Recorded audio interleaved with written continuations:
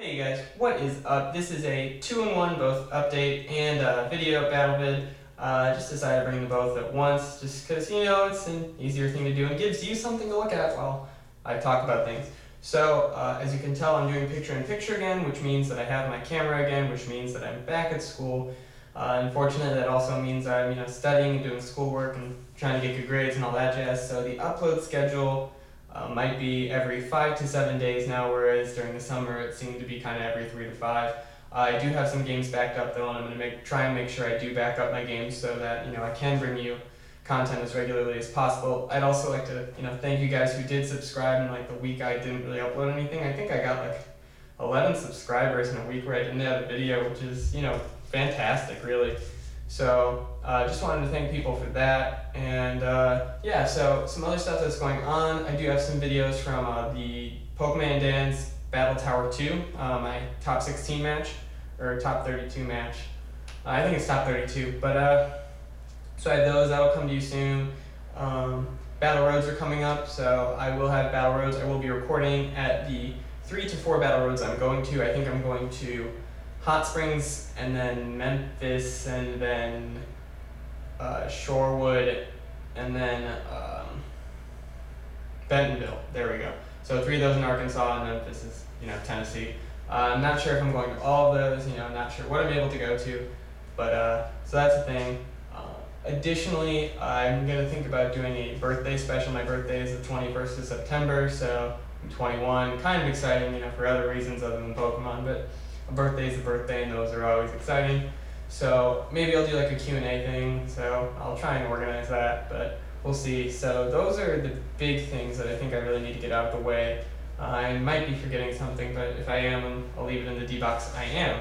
Okay, so for scheduling games with me, if you want to play me, that's great. I do take games. I have always tried to take games, but specifically now, the thing that you could do that could really, really help me with getting games in is if you could just tell me what time you actually want to play. Just pick a specific time that works for you, and then I can just tell you if that doesn't work for me. That's a lot easier, just like being able to set a time in my head rather than trying to figure stuff out. Communication through YouTube is slow, so that's all I'm gonna ask on that one. But and games are great, especially with users, especially if you have a YouTube channel. I want to help people out.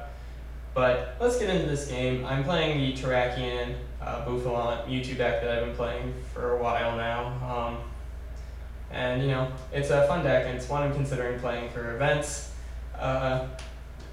And I am planning on testing other things, or really not testing other things, but playing other things on this channel. I'm working on an Empoleon Stunfisk list for a friend who is trying to play the game a little bit cheaper, so that's going to be a thing that I might post some videos with. So, but yeah, I am in a pretty good position now. He missed an energy attachment, which is great for me. The slower this deck gets going, this Darkrai Hydreigon deck, the better off I'm going to be. The only thing that really scares me with Darkrai Hydreigon is the Shaman drop, Shaman Eviolite, and I don't really have a good answer to it. Mewtwo works okay, but that's a lot of energy.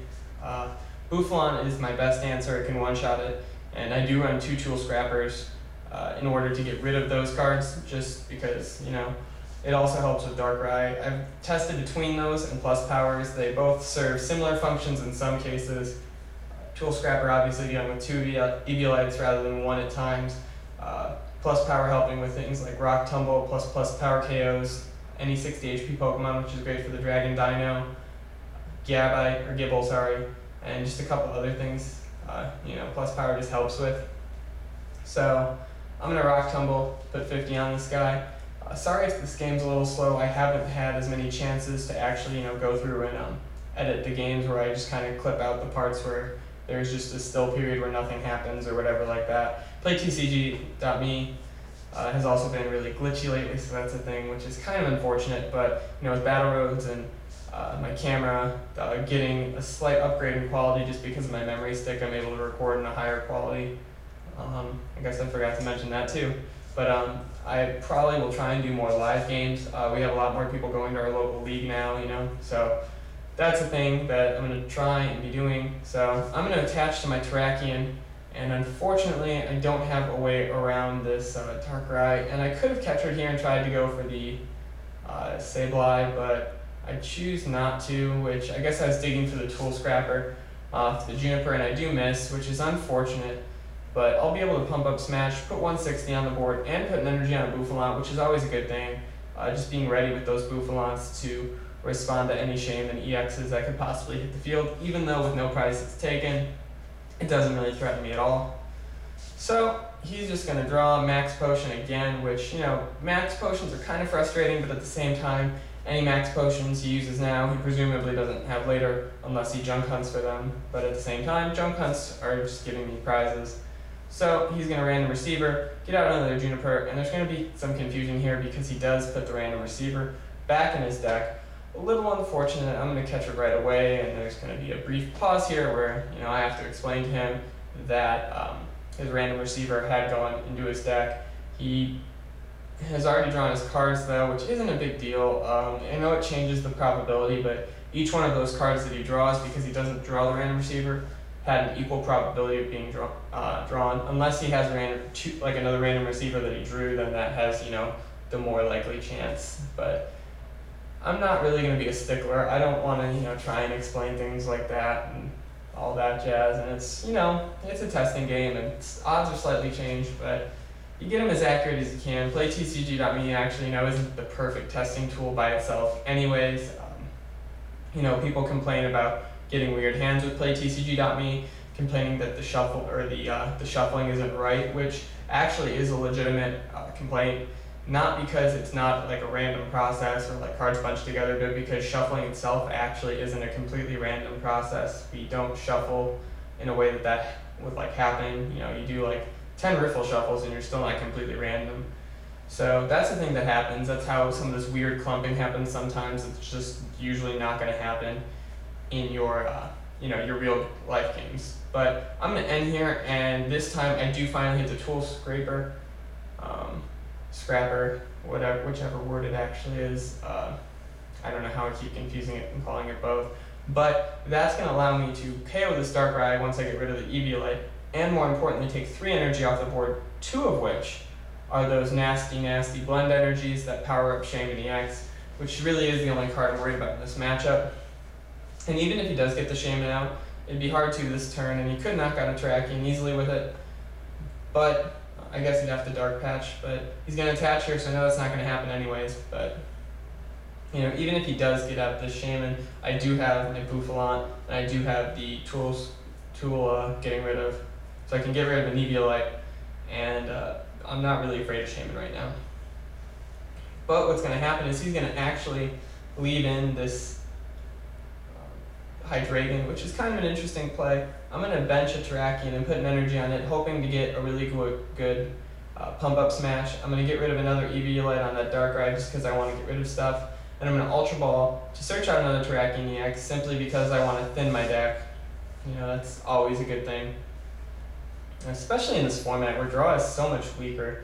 Thinning your deck when you can and you really just know you don't need a specific Pokemon really is going to be so important in this future format. And here is a situation where I get really aggressive. This deck does run Super Scoop Ups and Energy Switches, which is one of my favorite parts of this deck. It gives it a lot of versatility, and you get to make a lot of really neat plays that you just can't make with other decks that don't run these cards.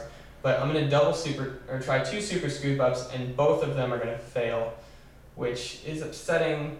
It's only a 1 in 4 chance, but again, I've also heard PlayTCG tails happens more than heads. I don't know if that's people noticing they're failing things and whatnot more often than succeeding, because that is human error bias. But so I'm not going to be able to attack this turn, but I couldn't one-shot Hydreigon anyways, so I probably would have to burn another catcher. What I really wanted was to get the Darkrai, and I did have the catcher before, I believe. I might have been mistaken. I might have Junipered one away though. So that would have, if I had gotten rid of the Eviolite already, I feel like that's not the best play. But what he's going to do is he's going to get out the Sableye, which I think is a really good play. And he's going to be able to Junk Hunt here because based on my board, there is no reason for him to expect that I'm going to be, able to kill that Sableye, KO that Sableye this turn. Unless I hit the switch, which I do run 4 of, so we'll see. I hit the catcher here, and I think it's here I should have played the catcher. Just go for that dark ride. Go for the 2 prizes. That's really, where you're gonna win this game. I don't want to go to odd prizes. Going to odd prizes isn't really good. I do hit the switch, so that's nice. I also have 2 DCEs in hand, so I will be able to deal with the Shaman EX if it shows up, if it's even running it, which I don't actually know, but I think Shaman EX is a great card in this deck. And I'm going to be able to pump up Smash and take a prize. So he's only got 1 energy on the board. He's not going to be able to Dark Patch or if he does, he won't be able to attack with his Dark Ride this turn. And he's actually going to just scoop here, which is kind of unfortunate, I hate bringing you a game where it's just ending in a scoop at 3 prizes, but I did have a lot of good stuff going for me, and at the same time, I also just wanted to bring you an update with my channel, my uploading schedule, and how that's going to be a little bit slow now that I'm back in classes, and just get a video out there. So I hope you guys enjoyed it nonetheless. I do have better games coming up. I have some really good ones, I promise. So make sure you rate, like, comment, subscribe, do all that good stuff, that I always ask you to do. And you guys are really good about it. I gotta say, I really appreciate everything you guys have done for this channel. And, you guys inspire me to make these videos. I, love you guys more than I could ever tell you. I'll catch you later.